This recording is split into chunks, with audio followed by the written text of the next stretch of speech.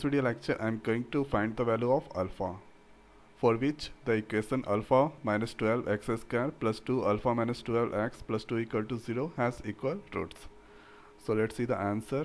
So here first writing the given equation alpha minus 12 x square, next is 2 alpha minus 12 x plus 2 equal to 0. Now thereafter this I am going to compare with the general form of quadratic equation. So writing here ax square plus bx plus c equal to 0. Now here a, that is equal to alpha minus 12, b equal to 2 alpha minus 12, or we can write 2 alpha minus 22 into 12, 24, and here c equal to 2. After that here equal roots. Now for equal roots,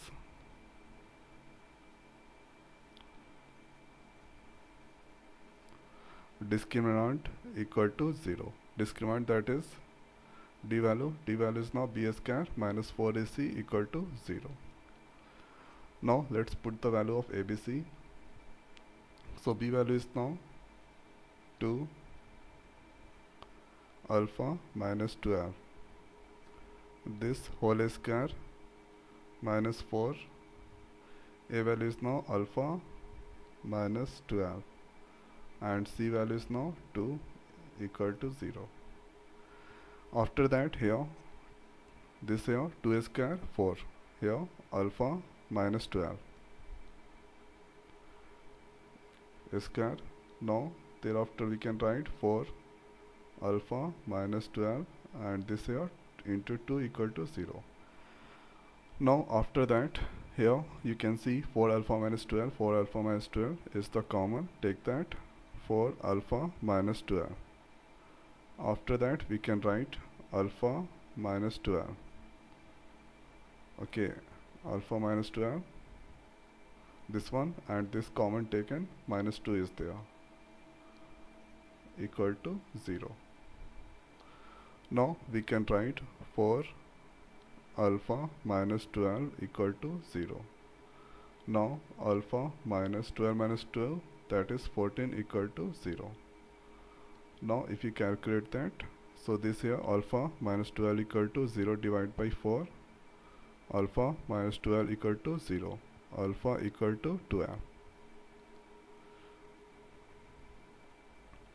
Now this here alpha, this I am moving on the right, so 0 plus 14, so alpha equal to 14, alpha equal to 14 here. Now the next is writing the given equation. The given equation is alpha minus 12 x square, thereafter 2 alpha, thereafter 2 alpha minus 12 x, and here plus 2 equal to 0. So when I put here alpha value is 12, for alpha equal to 12,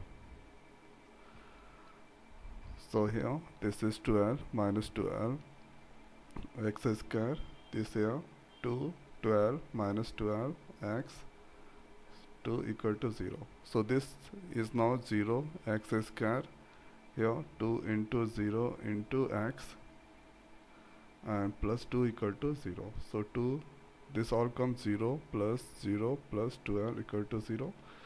Sorry, here one more thing,